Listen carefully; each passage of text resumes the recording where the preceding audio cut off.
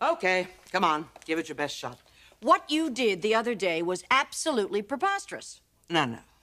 What would have been preposterous would have been for me to ignore your presence in the audience at my fashion show. Using my presence that way was such a blatant move on your part, and everybody in that room knew it. Everybody. Well, maybe.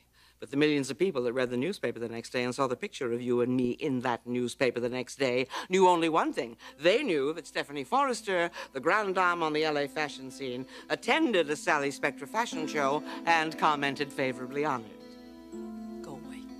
Just go away. Not yet. There's something else I have to say to you, and you are gonna hear it.